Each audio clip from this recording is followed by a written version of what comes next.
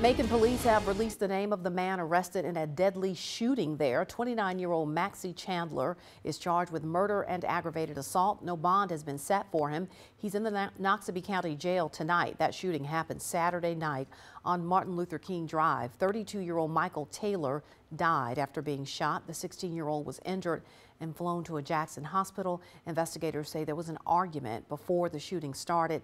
Chandler turned himself in to police.